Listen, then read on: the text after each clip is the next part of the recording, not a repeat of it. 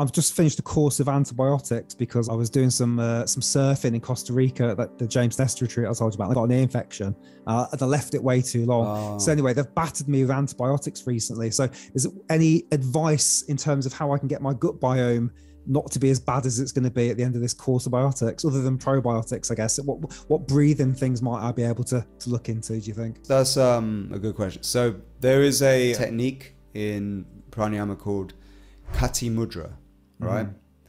It's really more of a yogic technique, because what you're doing is you're getting oxygen, air, into your bowels, right? First you are bringing the air in through the esophagus into your gut, and then you're doing certain poses to get the oxygen or the air from your stomach through your gut into your intestines and then out the backside. And you'll know it works because you'll fart and there'll be no smell to it at all. And you see in colonic clinics, they actually administer oxygen up the bowels. They give it either in a form of a capsule or some kind of supplement, some device, where they even used to squeeze air like through a syringe up people's butts, because they found that most of the bad bacteria that causes all the problems, right, H. pylori and amoebas and things like that, they actually are anaerobic, so they hate oxygen, right? So the oxygen cleanses the system and kills bad bacteria, allowing then the proliferation of aerobic good bacteria, right, that live in harmony with the gut. So there's a method to do that. Called Kaki Mudra.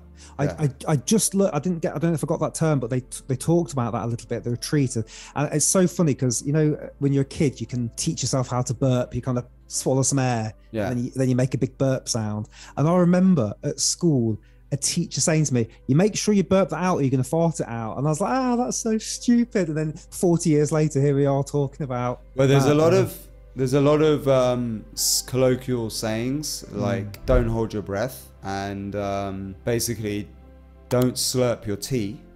Right? If you actually look at them, they're actually quite good for you. Like holding your breath in a controlled way is actually therapeutic. It can do a lot of good. But slurping tea, when you go like that, I wish I had my cup with me. I haven't got it, so I could demonstrate. If you got a cup, let's have a go. Slurp the tea and then swallow. Right? So if you have like spicy, hot, really hot Indian tea full of ginger and cardamom and cloves and peppers and very spicy tea, you slurp that. And what it does is it gets air into the bowel, but it also gets those beneficial antioxidants and anti-inflammatories that are found in masala chai into the bowels too. And it's actually a cleanse, because the air comes in and you're sucking air in, and it clears the bad gut bacteria. And then there's certain poses you do, like basically inversion, child's pose, but putting your head on the floor, so you're raising your intestines up, right, above you, and that starts to push the air up into the bowels. So what you do is you drink air. So there's one way is the slurping tea, another way is basically imagine you're sucking air in and you feel it going into the back of your throat. Swallow, keep your throat shut, and do the energy lock, the Jalanda Bandha, and just give it a few seconds. You'll feel the air go into your gut, and then you just keep repeating. That's an easy way, but it's not the most efficient. Another way is what crows do, right? It's called Kaki Mudra because it's the crow's beak. When you jut your neck out like this, right, like that, right, what it does, like this, that action, it opens the epiglottis slightly. So if you go like this, it's almost like a kind of a hiccupy sound. You suck the air into the bowel automatically, and you'll feel it go into your belly.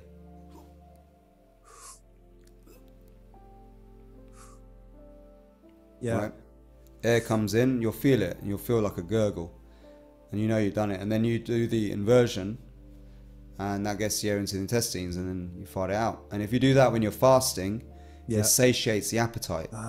It calms the hunger pangs because it creates a bit of air space. It also soothes heartburn. So if you've got that fiery indigestion, hunger pains, or just even fiery heartburn because of stomach bacteria or whatever. Yeah. It soothes that.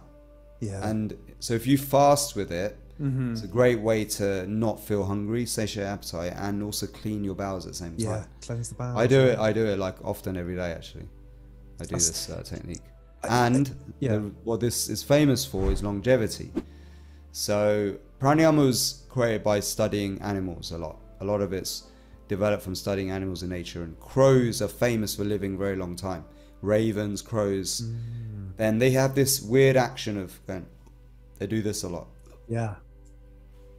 So I don't know if they're drinking air or not, but the yogis copied that, and they drink air into the bowels. And you'll see in India, babas who can drink so much air into the bowels that their stomach extends like this, and they get this, like, they almost look like they're pregnant. They get these big air bellies, and they float in the Himalayas.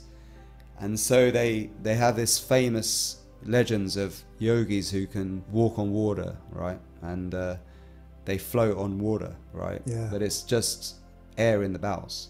Yeah.